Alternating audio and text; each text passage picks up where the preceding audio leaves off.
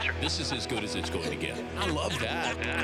It's Michael Vick, free agent quarterback, joining us. How tough was it to tell your children that they couldn't have a dog?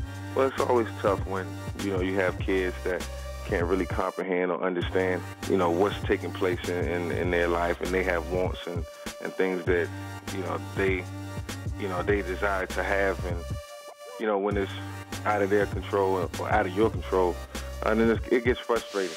He's Dave Zirin, the sports editor of The Nation. Your reaction to Michael Jordan's statements yesterday and his donations? It's amazing. Someone writes a $2 million check because they want the world to be a better place and they want to put their money where their mouth is.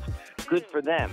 But when I hear people say things like Michael Jordan is breaking his political silence, as if this is Michael Jordan's version of Muhammad Ali standing up against the war in Vietnam. I mean, this is just a different category of action. It's sort of like getting a wonderful plate of fish and being like, this is the best steak I ever had. Ryan Seacrest joins us now. If you could date a Kardashian, which one would you date? It's a great question. They're all single. Rob. I'll tell you it's not Rob. It would have to be between Kim, Khloe, or Courtney. I would date Khloe. Because? She's going to be fun. I'm going to have a wild ride while I'm there, until their mom kicks me out. Matt Damon joins us now.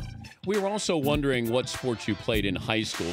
I am in the first class to letter. I got a varsity letter in theater. That's true. That's literally true. Can you enhance your resume as Jason Bourne? Yeah, no, I think it's more likely that he's got MMA on his resume. Something like that. We're talking to Mike Piazza. I felt bad for this guy. You know who you own. You can tell me. I'm not even going to go there. His Hall of Fame pitcher. It's Pedro. Well, Pedro's there, but poor Tom Glavine. Oh, yeah.